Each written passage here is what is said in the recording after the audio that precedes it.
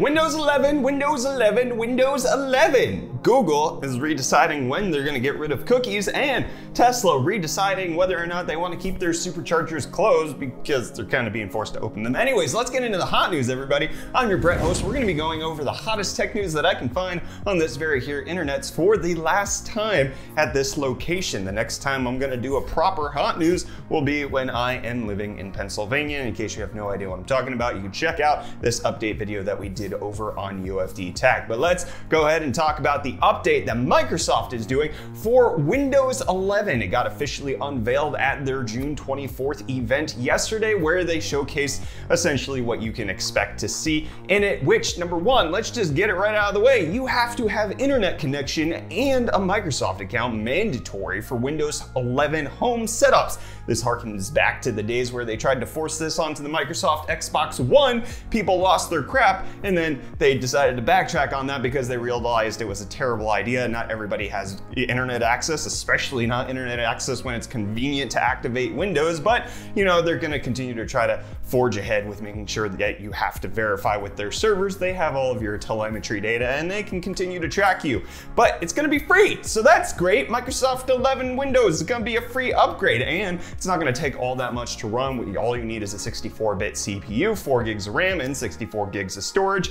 No more 32-bit support going on there, but if you purchased a PC in the last 5 to 10 years, you're most likely gonna be fine. You also need to have TPM version 2.0 in order to get it to work, which might be a problem for some systems. But in case you wanna see what it looks like, we can go through a little bit of the redesign that they showed off during their presentation. It's supposed to be this rounded glass look that they're going for, which honestly looks modernized. It doesn't necessarily extremely scream that they copied from Apple, because obviously they're taking a lot of intuition from macOS, especially with the taskbar being in the middle, but it's not necessarily a direct ripoff. They copied the homework, but made sure it looked like they didn't copy. Also, we're gonna be getting Android apps onto Microsoft natively through an Intel Bridge technology that's happening. And in case you wanna get those Android apps, you have to do it through the Amazon App Store, which is really intriguing, especially because this probably is so that they can cut Google out of the picture as much as they can.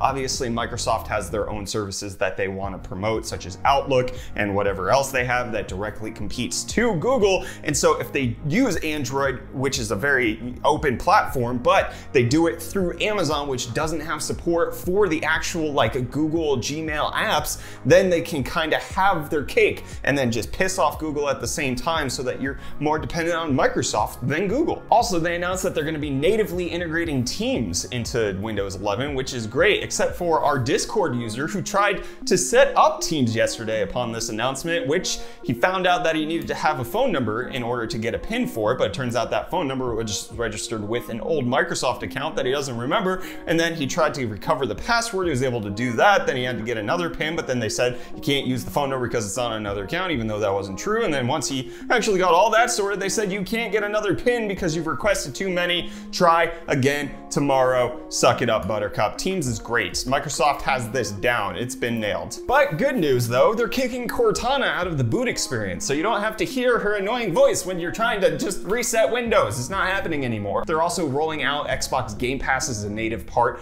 of the upcoming setup with Microsoft Windows 11, and they're also going to be revamping the Windows Store. And one of the big things that they noted was that if you bring your own merchant setup to the Windows Store, you keep 100% of your revenues, which is a direct shot across the bow to Apple and their revenue share system. They're also going to be implementing auto HDR, which hopefully is better than the current HDR system on Windows, which is just absolutely deplorable. It washes out things that have no business being washed out. It's nasty. Hopefully this works more effectively, and direct storage is the big SSD software that's going to make it so that you can get games to load a lot faster with different caching systems, and is one of the big reasons why the Xbox Series architecture is actually really good at loading time. So this is a big improvement, but you're going to need Windows 11 in order to use that. However, they also announced that they're going to be returning to one feature update a year as a big update, and they're going to be 40% smaller and hopefully install in the background, so you don't have to deal with Microsoft screaming at you to reboot or forcing you to reboot. That's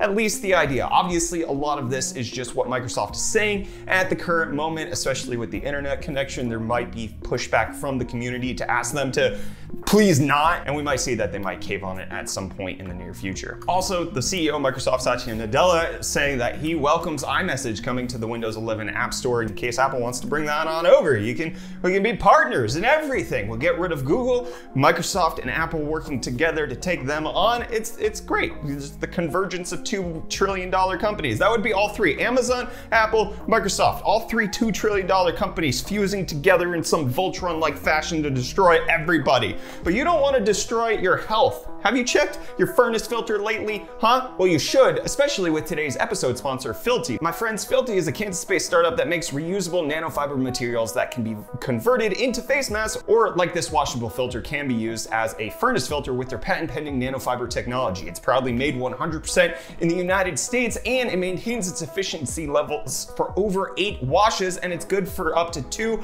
full years. And in 1 year in the United States alone, there are enough disposable filters that get tossed out yearly to wrap around the earth 157 times. That's too many. On average, a Filti washable filter will save you $100 a year as opposed to having to buy a disposable filter every 3 months, which is how frequently you're supposed to be swapping them out, folks. Don't forget, good quality air is something that you shouldn't sacrifice on. And with the Filti washable filter, it makes it a lot more simpler, a lot more cost efficient, and produces less waste. So big thanks again to them for sponsoring today's episode of Hot News. But Google don't want to sponsor cookies that much longer, but they're being forced to after the EU was kind of like, hey, what's your replacement for them? And they were like, we don't need a replacement, we're making all the money. And the EU was like, bruh. Anyways, they're gonna delay blocking third-party cookies in Chrome until 2023, especially as they work with the United Kingdom's Competition and Markets Authority in order to make sure that there's a different plan, especially for like a lot of economy stuff that rests on, tracking people and collecting their data. It's a prime market, okay?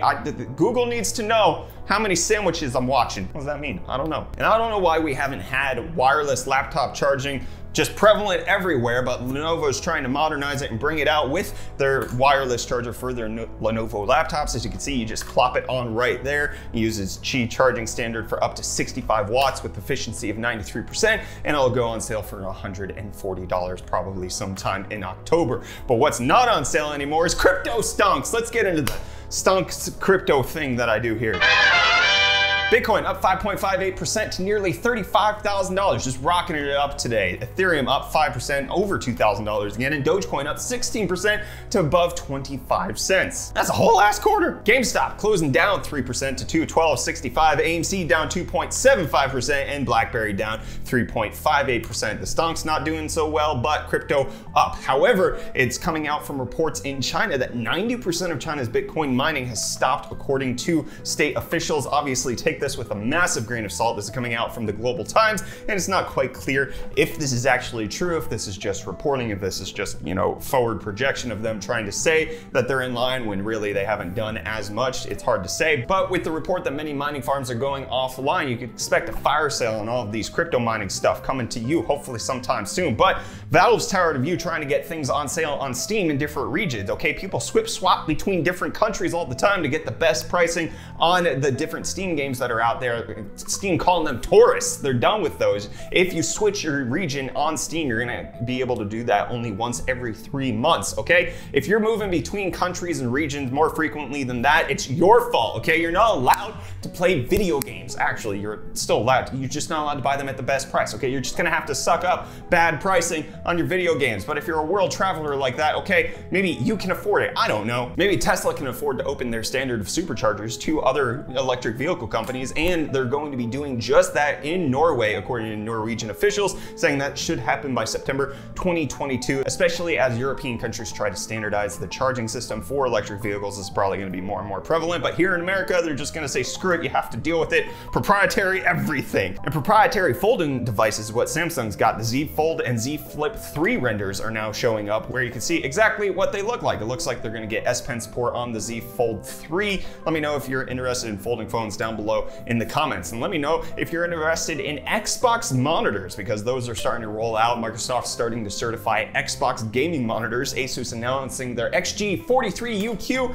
43-inch 4K 120 Hertz with 2 HDMI 2.1 ports and a DisplayPort 1.4, so you can use it for both PC and Xbox, which is actually kind of neat. I would suspect that you can use this for PlayStation as well. I don't think it's going to be locked down like that. Philips also announcing the Momentum 55.9. It's a 55-inch monitor TV that you can use for consoles as well as PC, which I actually really like this. Like, these are essentially TVs with DisplayPort. And thank you, Microsoft. And thank you for watching this episode of Hot News, the last one that I'm doing here in my Florida office. It has meant a lot that you have stayed with us. It has meant a lot that you've supported us, especially as we transitioned over to the Hot News channel with the loss of Reece and Catlin back to South Africa and just all of the changes that have been going on. I thank you so much for being part of this community. I can't wait to start ramping up what we're gonna be doing in Pennsylvania. It's gonna mean a lot to see you guys that side, and I can't wait to get back to you with Hot News later on whenever it comes out. It's not gonna be regular next week, but I'll be around, okay? See you in the next one, friends. Cheers.